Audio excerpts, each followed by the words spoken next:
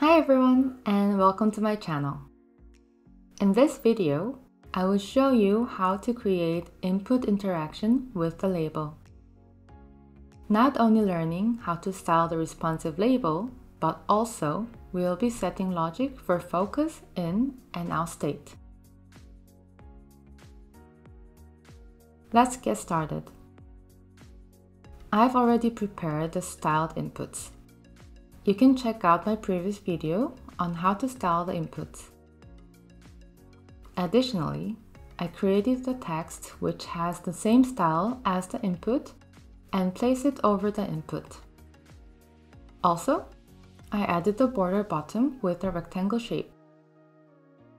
To start adding the interaction for the text, I will add the focus trigger assigning to the input. Then, I will add several actions under this input to perform when the input is focused.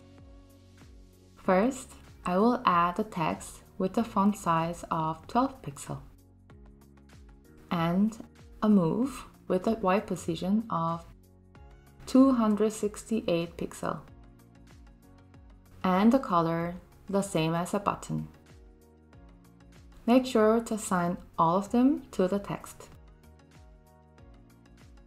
When the input is focused, the text is changed to 12 pixels and moved to the Y position and change the color to beige. Next, add a scale assigning to the border with 4 pixel height and color to beige. Make sure to assign both to the border. You can see now also the border changes its height and color on the focus state. However, when I exit the input, it stays as focus style. I will add the new trigger focus for the input, selecting the focus out. This will define the behavior when the input is not focused. Here, I will add the reset action for the text and the border. Now when we exit, the input comes back to the inactive state. But again, when I type in and exit, the text overlaps with the input text. To solve this, we can add a condition.